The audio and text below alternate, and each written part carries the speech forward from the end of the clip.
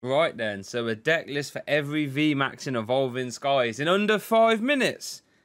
Okay, let's go. Right, so I've got a Duraludon VMAX deck list here. It's a really cool card with the ability that stops any damage done from Pokemon with special energy, and the attack is 3 for 220. We're going to play with the Bronzong engine just so we can abuse the new Crystal Cape support stage and lets you heal damage once per turn.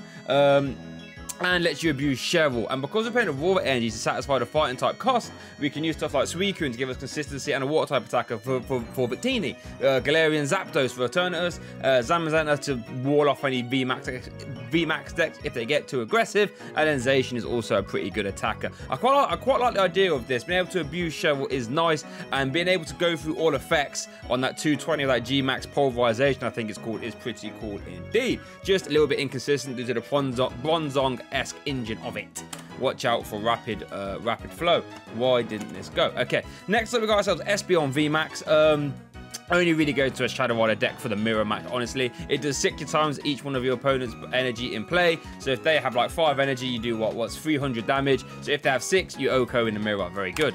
Flareon VMAX, this list is, I don't know how to build this list. It would be good if it didn't need to have 2 or 3 energy attached. So all we're going to do is try and use Skylar and Opals to search out the stuff we need, and Milotic is there to stop Marnie. But yeah, it's, you know what I mean. Garbodor VMAX is very interesting. I feel as if pairing it with Umbreon VMAX is pretty cool. It does 2 for 120. And then it poisons. It can have 2 tools attached. I've decided to go with Rugged Helmet, Galar Mine, and Crushing Hammer. So you can boss up something, lock it there, hammer off energy elsewhere, and then keep it moving like this. I don't know how good it's going to be though, not going to lie to you. Glaceon VMAX is pretty interesting as well. That Crystal Veil ability stops all damage from Vs and VMAXs, but it can get Path to the Peak. So we're playing it with Inteleon, so we can search out Dynatree Hill, I don't know. Just so we can search out any staging we want, so we can not have Path in play and wall off. Our attack is only 3 for 150 with 30 Snipe, not the best. Gyarados VMAX, I have no clue how to build this. For hey, I haven't played Frostmoth in a while, it's probably the way to go, but the best way to play this is probably the binder. Jolteon VMAX is a deck that I'm actually really excited for. It's a shame it's weak to fighting, but 100 to the active and 100 to the bench is pretty cool. With that elemental badge, you actually do that for 1 energy as well. You can abuse Path to the Peak, you can abuse Inteleon, and you can abuse Speed Energy, and this is probably the best deck to abuse Cheryl in my opinion.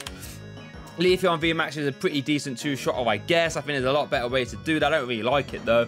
But, you know, with the Inteleon, you can try and find your Snowleaf badges, you can find your Galamon, you can find your Tool Scrappers, and it's pretty cool with the ability, meaning that if you don't find Leafeon, let's say you only have a Sobble in the active, you can attach Capture Energy to Sobble, bring out Leafeon, and use Leafeon's ability to attach a Grass down there. I just think there's a lot better ways to 2-shot apart from that. Lycanroc VMAX, I was struggling here, let me tell you, but I've got a pretty cool engine here nonetheless. Lycanroc VMAXs, if any of your opponent's Pokemon have under 60 HP, you can auto KO them, and it does 3 for 190 with a 30 Snipe. I don't know how to accelerate fighting energy in a post rotation format until I remember that the non-V Galarian Zapdos, which lets you attach fighting energies from the hand. So we can use that, bench it, attach some energies, energy switch them off onto Lycanroc, and use Umbreon to act as a boss in option. We play Crushing Hammer in this list to beat an irritant.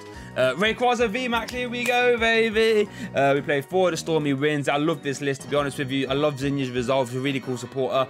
Rose lets you do turns you really have no right to be doing. And then you have to have stuff like Rescue Carrier and Ordinary Rod and Power Pad, just because if you keep using Azure Pulse, you will be discarding a lot of cards from your deck. We got ourselves Sylveon VMAX here. I think the only way you can play this is if it goes into Rapid Strike Urshifu box deck, and then you have Galarian Moltres to hit Dark Weakness, Sylveon for Psychic Weakness, Urshifu to do Urshifu things in the post-rotation format. Do I think it's worth it? Probably not, but I think it adds a lot of clunk to the deck, and I don't think Urshifu needs it to be successful, but if you want to play Sylveon VMAX, this is the best way to do it.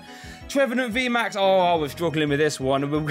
It does more damage depending on how many supporters in your opponent's discard pile, so I thought if you get this Galarian Obstacle out there, make sure your opponent discard cards from hands until they're 4 in their hand, and then with Hammers and Spirit Mass, maybe you can build that up to something nice. Umbreon VMAX, okay, this could be the new face of single strike attacking decks. We're doing 3 for 160, 2-shot. Obviously, you can boss and orders everywhere around. We still play a 1-1 Urshifu VMAX line though, fit for fighting weakness. And Vaporeon VMAX is our last one here today. Werewolf pod is actually really interesting. It lets you get 1 water type from the discard pile, put it on your bench, and attach 3 water energies. Now, it didn't say anything about it being basics. You can get stuff like Darmanitan and Blastoise. I couldn't think of a good target for it though, so this is just a normal attacking core. With Elemental Badge, you can do the attack for 2 energy or a Rapid Strike energy. There's 100 plus 100 if there's any damage on their active, so you can use Intelligence to get there. Woo! Look at that. 4 minutes 59.65. That was close. Come on, you have to give me a like and subscribe for that. Oh yeah, Draco's ult VMAX. People are gonna say, well, that's not there. No, I ain't doing that to you fellas, don't worry. You leave that in the binder. But if you're after more Evolving Skies content, make sure you keep it locked here, because I will be pumping out a ton of Evolving Skies content for you, okay? Thanks for watching though, and I'll see you all next time.